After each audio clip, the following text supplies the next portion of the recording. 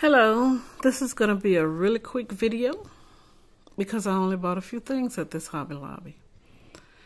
I was in the Mississippi area this past weekend, so I thought, hey, I usually do my Hobby Lobby hauls and all my hauls based on really like locations.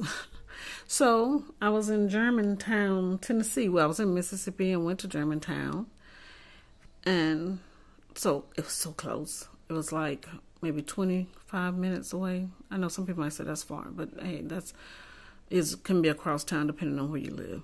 So anyway, but this is what I bought. I bought these nail head studs with brads, and I bought these belt buckles, 2 belt buckles. Belt buckles were originally $2.49. I got them for 69 cents. And I bought a purse frame, which if you look at some other videos, I bought them too because they're on sale. $3.29 was the original price, and I got it for 82 cents. And I want to make some purses. I used to hate these when I was little, but now I'm in love with them, and I'm trying to make them. Now, this is a hydrating lip mask for lip care, and it was originally $5.99, and I got it for $1.49. And I'm just trying it out. It's honey.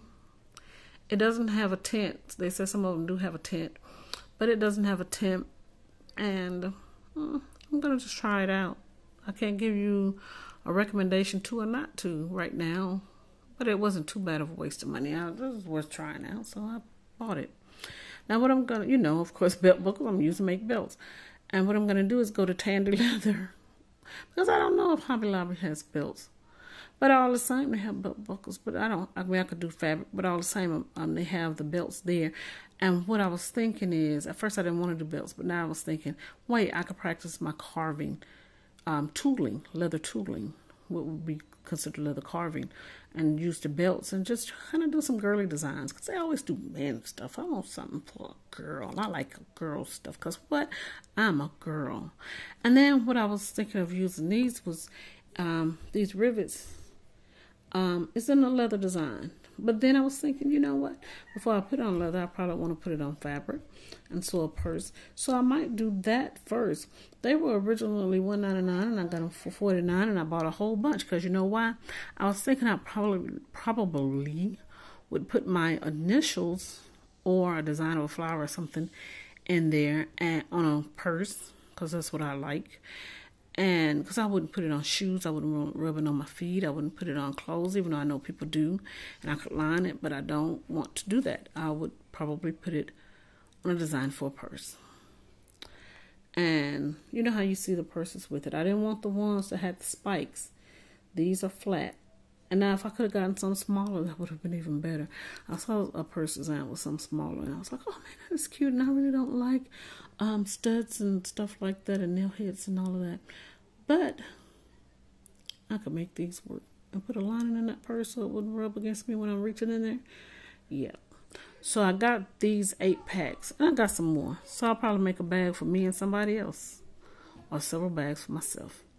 All the same, this wasn't a big haul, but let me tell you something about this Germantown, Tennessee store. This is the one, 1991 Exeter Road, because I think it was one on Park Avenue or something. I didn't get to go to that one. Like I said, we were busy hanging out with family, doing a funeral, relaxing, just all of that. And it was a nice, easy trip up from Birmingham. You just get on 22 and go right there. Or you're coming from that area, you just get on 22 and come down. But it was really one of the biggest Hobby Lobbies. It was even bigger than the ones in Atlanta. So I don't really know how big Germantown is normally, because I didn't try to do that kind of research. But if I had planned better, I would have gone to some other stores too. I did go to the Michaels and Olive Branch where I was staying, and I did get a haul in Olive Branch from Hobby Lobby. But this store was magnificently big, but we went so late until it was about to close, and I just grabbed a few things. That's about all I could grab. If I probably had stayed longer, I probably would have found more things. And it wasn't just that. It was a bigger store in that where my store might carry a few of a certain amount of items. And I say few, I mean enough for enough people to come in. But they had like a lot of stuff. Like, you know how those flamingos are in there? They had a bunch of flamingos, like, just lined up. My store has probably 2, maybe 3. They had about 5 or 6. So it was like twice the size of my store, that the stores I'm used to going to.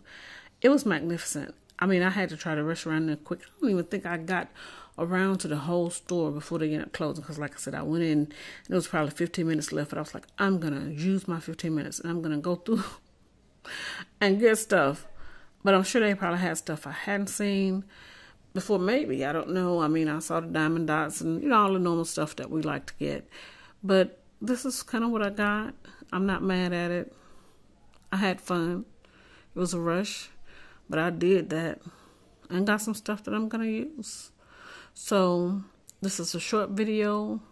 Just like I said, kind of just highlighting that I went to a Hobby Lobby and another store. It's almost like, you know how you go to a Hard Rock Cafe and you get a t-shirt for each place you've gone? Because I do that too. I didn't see that they had a Hard Rock Cafe. But anyway, they had a Hobby Lobby and I went there and got a haul. I went to the Michaels, like I said, in Olive Branch, and they didn't have anything. I didn't get to go to the ones here. Now, in this area, they had about another Hobby Lobby that was kind of down the road, because I did pass Park Avenue, but like it was going to be closed by the time I made it there. And it, of course, isn't open on Sundays. We made it a Friday evening. You know, I went to the one in Olive Branch then, and this was Saturday night. And so Sunday, we were going to be leaving. So I did what I could, still had fun, got the willies out. You know, that's a child song. Get the willies out when you know you're going to have energy and you need to be relaxing. And so this helps me get the willies out. And I did. So I hope you all, for what it's worth, enjoyed this simple and short video that I did. And hopefully I'll be showing you some projects that I've used with the items. Hope you enjoyed it. Happy hauling. Like, subscribe, and press the notification bell. Yeah, that's the things I'm supposed to say.